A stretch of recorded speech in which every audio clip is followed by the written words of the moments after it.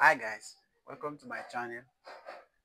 When you have a mass like this, 30 minus 10 is equals to 20 times 30 minus 10 is equal to 20.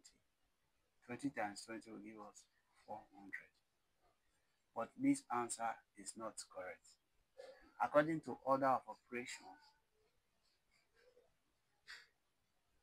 brackets, division, multiplication, look for addition, then reverse subtraction. So let's solve it correctly.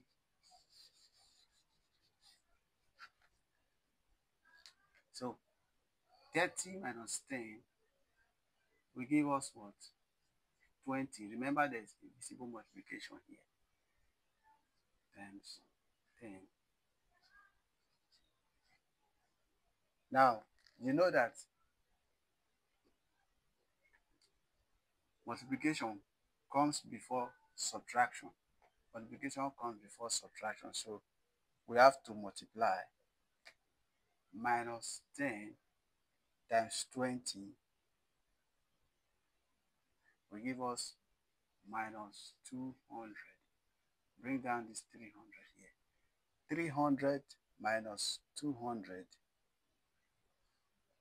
Sorry, 30 minus 200 will give us minus 170. So our answer is minus 170.